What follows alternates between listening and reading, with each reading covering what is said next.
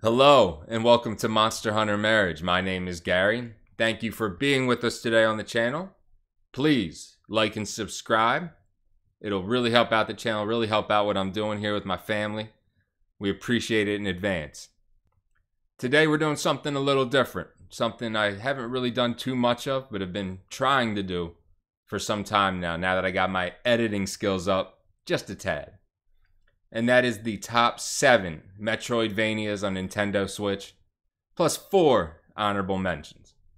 And I know I could have easily gone with top 11, but it just didn't feel right. So we're sticking with top 7. Again, thank you for being here with us today.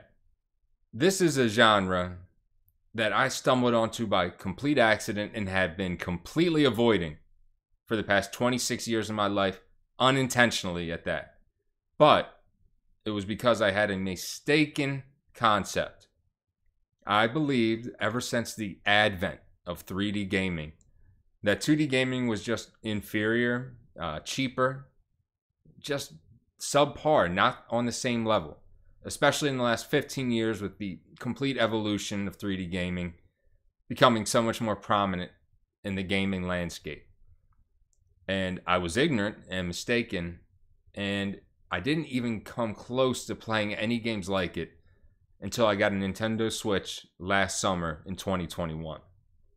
I was walking out of a game store, had already picked up 4 games, already bought them. So I'm leaving the store, and I saw Ori and the Will of the Wisps on the counter, and then I just happened to decide to go back and check it on the shelf. And it was at a pretty decent price, and I'd seen it on Metacritic with a score of 93%, I believe, and decided, you know what, let me just grab it. I had really no intention of playing. It was just really looking to add to my library, just to have a few games there. And it sat on my shelf for a few months. We were on vacation. I brought my boys home. My wife was sick. She was playing Nintendo Switch, and it was one of the most beautiful games I'd ever seen in my life. Running buttery smooth. At 60 frames per second, I could tell right away just because of how great it looked. Couldn't believe it. My wife had picked it up because she thought Ori was cute. So that's how she got into it. And she handed it to me, and it was one of the best games I'd ever played before. It handled so great. Everything was precise. It was amazing. So long story short, my Nintendo Switch is now a Metroidvania machine. I was so ignorant in the past.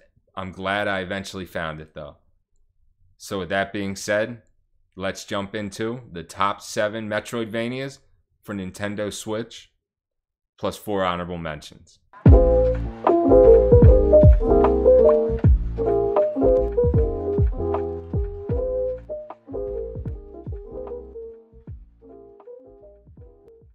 Number 11, Bloodstained, Ritual of the Night.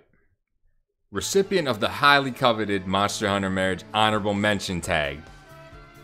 Well, maybe one day. Bloodstained finds itself in this final position on the list due solely to its slight inferiority when compared with itself on stronger consoles. Slight being the key word. What's here is still pretty fantastic. Launching back in 2019, it was originally hampered with inconsistent performance, but patches have essentially set things right. It's still not quite perfect in this regard, and it can feel pretty choppy at times on the Switch, but overall, I still really enjoyed my time with this one. The setting, story, overall mood just mixes great with this style of game, and it really feels like a throwback to the days of Castlevania. Something that the developer, Koji Igarashi, was not shy about wearing on his sleeve, as he was a producer and assistant director for the original Castlevania series. I probably just butchered his name, please forgive me, Koji. A mini RPG with a Metroidvania coat of paint. The atmosphere is purely gothic with a more than mild horror aesthetic. Despite finding itself at the bottom of my list, it is still very much worth your time, especially if you're a fan of this genre. Number 10, Salt and Sanctuary. So, this game is basically Dark Souls, based on every review I've ever seen of it, so I guess we could stop right there, huh? After playing this melancholy tale for myself, I understand why it's so often associated with Dark Souls, but the game has so much more going for it than just being a 2D carbon copy. Salt and Sanctuary is honestly an incredible action / RPG / Metroidvania game. So much so that I couldn't believe I was placing it in the honorable mention category. I did believe it though, because I'm the one who did it. The art style and character animations may seem familiar in 2022, but when this game first came out in 2016, it was something unique and very awesome to behold. And quite honestly, it actually still is. If I had to describe this game with just one word, that word would be raunchy, but since there's no lewd content in the game, I'm gonna go with raw. Just like any Souls-like or proper Metroidvania, Salt and Sanctuary is undoubtedly difficult. But with a little patience and persistence, anything that's a little too hard at first can eventually be overcome. If you find the damp, depressing atmosphere even the slightest bit enticing, you'll have no issues repeatedly trying to best its incredible but challenging boss fights over and over again until you ultimately succeed. Number 9, Blasphemous. The first game we're discussing here that uses an old retro art style definitely won't be the last one. It pulls this off masterfully. Blasphemous is probably the filthiest, grimiest, dirtiest, and most gory game I cover on this list. The audio is crisp, at the same time squelchy. I honestly can't think of a better word to describe it. The game is definitely tough, but you just stick that sword in the wall and hang tough. Studying your opponent's movesets will ultimately pay off. Blasphemous is brutal, but like with the best games in the genre, it's completely fair, and any shortcomings or gory death can almost always be attributed to your poor decision making, so watch out. Blasphemous has a very deliberate and heavy feel to its action. Moves aren't necessarily swift, in fact, they aren't swift at all, and require excellent timing and patience to truly master it. That being said, once you get the hang of it, few games provide the kind of rush that Blasphemous does when having its combat down pat. Each strike made with your sword truly feels like you just sliced through something, and for some strange reason, that's extremely satisfying. For those of you who love pixel art, gory combat, and really precise platforming, Blasphemous will hold a special place in your heart. Just remember that if you're the type that passes out at the sight of blood, you've got a long game ahead of you. Number 8, Dead Cells. Ever changing but always satisfying, Dead Cells reigns supreme at the top of my roguelite list. Sharing the top and only spot with Hades. And maybe Returnal. Yeah, definitely Returnal. Returnal's in there too. Not typically one for gluttonous punishment, I think the key to unlocking the joy of Dead Cells is pure determination. Beginning anew after each and every death, upgrades can become permanent eventually with enough effort. And though the environments change and enemy placement is altered before each fresh attempt, the combat and movement is so precise, you always have a chance to succeed. This also has an amazing pixel art style and is perfectly executed.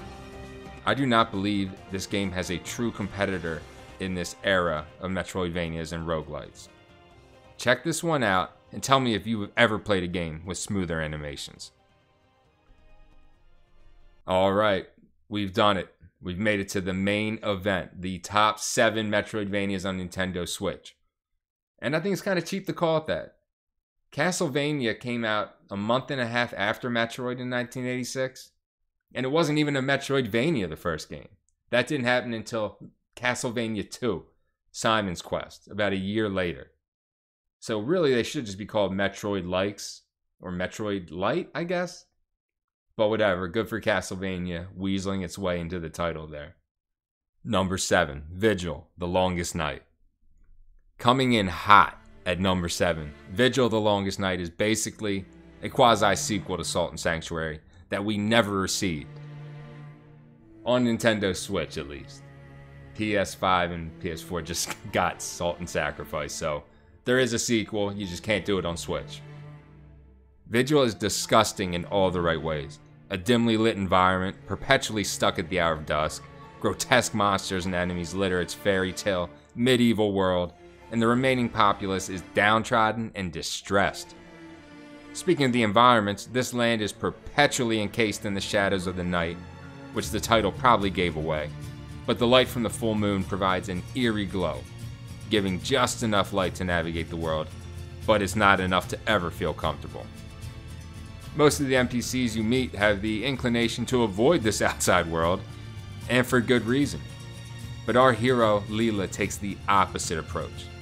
She's the last member of the Vigil, venturing forth to end this long night while also investigating the disappearance of her sister, who conveniently goes missing just before we return to town.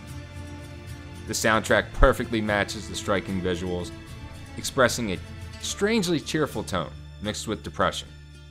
It's definitely paradoxical, but it works. The music actually really reminds me of Fable and Medieval. Medieval? Whatever, you know what I'm talking about. The old PlayStation classic. The lack of voiceover work probably will turn off some, but it actually never bothered me. All in all, Vigil will last you anywhere from 12 to 20 hours, especially on your first go, and if you're taking some time out to look for its secrets. Mix all of this with a modest price tag of just around 20 bucks. No fan of the genre should dismiss this chilling but enchanting stroll through the darkness. Number 6, Death's Gambit, Afterlife. A redemption story for the ages, or for this list. Death's Gambit, the number 6 game on my list, originally released back in 2018 and in a pretty sad state. It was plagued by lovely issues including freezing on startup, confidence-inducing crashes, and a bevy of bugs including, but not limited to, activated abilities playing a gorgeous animation, just without the ability. You know, essentially a ton of great features combining together to make a different kind of experience. But the story does not end there, not even close. The game's developer, White Rabbit, went back to the pixel drawing board and returned with a vengeance, launching Death's Gambit Afterlife a full 3 years later on Nintendo Switch. And they weren't content with just fixing those pesky bugs, which they did. The developers went ahead and tripled the size of the game. They added a ton of new weapons, changed the original map, and blessed the world with numerous alternate endings. And I'm also keenly aware of the fact that I've hardly discussed the game itself so far. But I firmly believe that when a developer admits its faults, fixes those faults, and goes above and beyond to return with something far superior, they absolutely deserve to be recognized and appreciated. Introspection to this extent is pretty rare in the game industry, and I refuse not to comment on it. Besides, just check out the game footage that's playing right now. You don't need anything else. Death's Gambit Afterlife is not only one of the best Metroidvanias on Switch, I personally believe it to be one of the best games on the system. Period. Play this game. Number 5, Ender Lilies, Quietus of the Nights. Before replaying all of these games for this video, something my wife truly hated, it was a huge investment of time. My goodness. I made an early draft list of my top 20 or so favorite Switch Metroidvanias, and I made a quick initial ranking of them and dropped 6 or 7 almost immediately. And there were a few that I knew would be on my list, but that I'd forgotten large amounts about them, so I wasn't quite sure where to place them. Ender Lilies was one of those games, and I initially had it pegged for honorable mention. As soon as I started my second playthrough of the game, I remembered just how awesome this game is, and I knew right away something in the top 5 was getting bumped. Ender Lilies pulls all of my strings. The graphics and art style are one of my favorites in all of gaming, not just on Nintendo Switch. Its boss and monster design seemed like something out of a crazy, twisted Tim Burton movie, which I guess is just a regular Tim Burton movie. A similarly inspired dilapidated world and mood that just oozes a sickly fairy tale charm. Is that even a thing? The combat is somewhat unique in its own right, with our hero Lily unable to attack or defend herself, instead relying on spirit guardians that she actually has to rescue from the reign of death that has destroyed and corrupted the kingdom that it appears she's now the last living one in. With the combat comes the gore, and despite Ender Lilies containing a lot of it, the gore still somehow manages to add to the beauty of the game. This gorgeous little Metroidvania's only negative worth pointing out is probably its strange dodge movement. It's basically a faceplant that I am convinced should be causing damage to your character. Ender Lilies Quietus of the Nights is a must-play as far as I'm concerned. It only finds itself with 4 games ahead of it because of how many truly great Metroidvanias are available on Switch. Number 4, Super Metroid. Here we are, a classic, one of the greatest and most influential games of all time. Super Metroid is probably the greatest game on this list. So great, in fact, I didn't play it till 2021 after I beat Dread. I placed it at number 4 solely because it launched like 18 generations ago, which is a slight exaggeration, but it was 1994 and for the SNES. Wearing its alien influence on its padded sleeves, Super Metroid follows a lone female protagonist, Samus Aran. What a badass. As she blasts her way through the space pirates and their underground base on the planet Zebes. Responsive controls and precise movement for the time spell challenging, but extremely balanced combat that rewards adaptation and preparation. Deadly enemies litter the hallways and caverns that lead to even more dangerous boss encounters. This expansive map fills the player with dread, while paradoxically begging to be explored. Its secrets are just waiting to be discovered around every bend. Despite its age, Super Metroid is still a sight to behold, even by today's standards.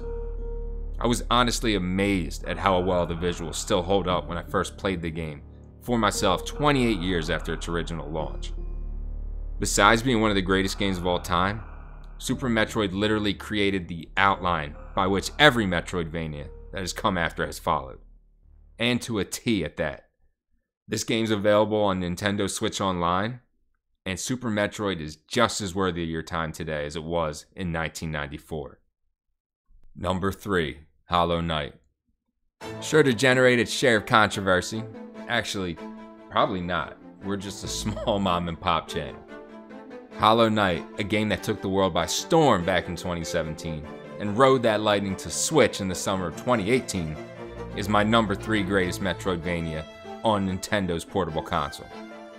Cornering the market with a price like $15, Hollow Knight may deliver the greatest bang for your buck on Switch, providing upwards of 40 hours and potentially much more of premium gameplay and thrilling exploration.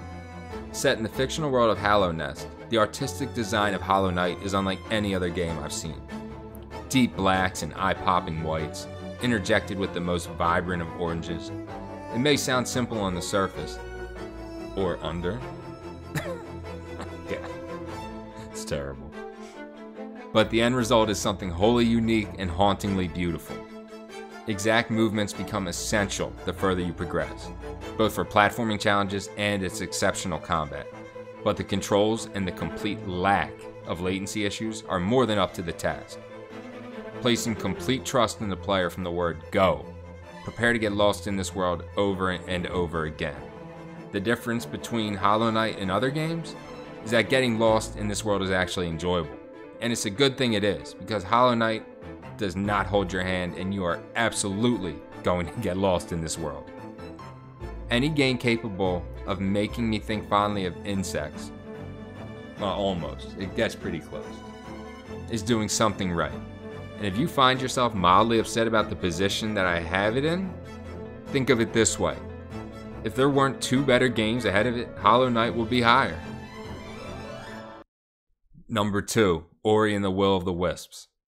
Oftentimes depressing, but equally enchanting, pervaded by rot and decay, but cheerfully radiant and pure, perilous and formidable, but long-suffering and resolute. Will of the Wisps world, characters, and protagonists strike such a perfect balance, it's entirely possible to find it beyond reproach. My first true encounter with a Metroidvania, a purchase I made solely in the hopes of getting my wife into gaming and adding to my library, I could not predict the obsession this game would awaken within me. It is perhaps the most influential game pertaining to my adult gaming life. I have no issue crowning Ori and the Will of the Wisps as the most beautiful game of all time. An amazing feat when you consider that it's also running at 60 frames per second on my favorite portable hardware. This game is a huge step up from its predecessor in every way, and there's not a single element of the game design that Will of the Wisps does not excel in. Apart from the beautiful design and graphical fidelity, Ori controls like a dream, an extension of your fingertips, dashing and darting about seemingly at the exact moment the thought crosses your mind. Puzzle solving and platforming, while still present in droves, they take a back seat to the new combat system, which is as stunning as it is chaotic, with the boss battles and chase sequences being particularly noteworthy. There are few greater experiences in all of Metroidvania gaming, and at the time of recording this, I can think of only one other. Number 1. Metroid Dread.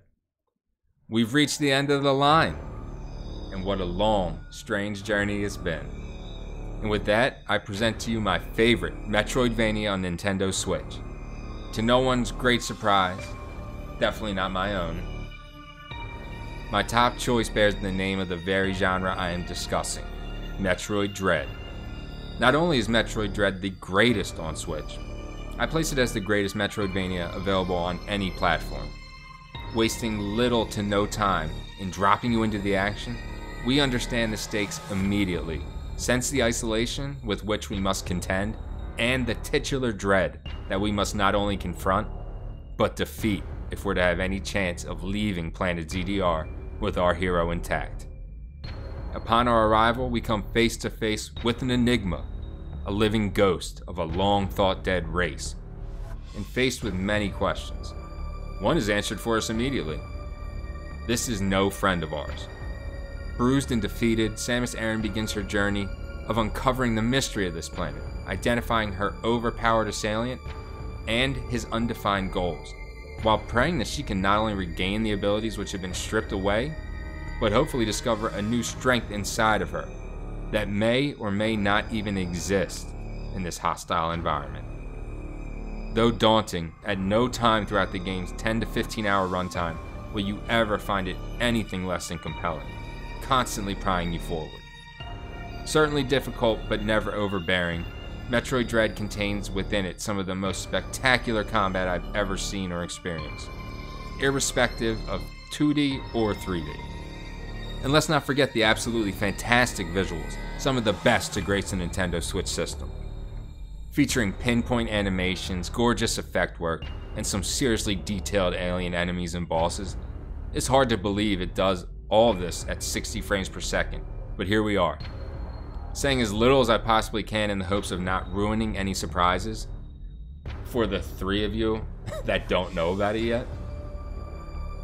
Dread also features intense stealth sections and plenty of unscripted chase sequences that up the ante and lead to numerous heart-pounding escapes, and if you're not quick enough, just as many failures. The game always maintains a brisk pace, refusing to take you out of the action for too long, and it's all the better for this decision. Despite this, there's still plenty of exploration to experience and dozens of secrets to be discovered, though finding their location is often less than half the battle. Rounding out the package is the replay value, which comes in the form of a hard difficulty, a boss rush mode, and sequence breaks to find everywhere that were expertly crafted, and the discovery of which was not only anticipated by the developers, but rewarded. Finishing up the story of the 2D Metroid games dating all the way back to 1986, Metroid Dread is the culmination of a thrilling series and a worthy conclusion to one of the most iconic adventures in all of gaming history. It's an absolute must-buy for any Switch owner.